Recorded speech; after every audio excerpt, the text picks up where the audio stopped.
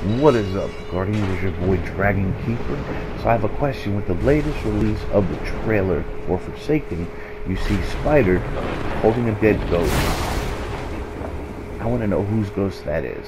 Also, he says, do we have a deal, as he's moving the dead ghost around. Now, in this here clip, you'll see Prince Uldren's eyes start to turn black. Is the Tegan behind that? Or is it just, I don't know, maybe a glare? I don't know.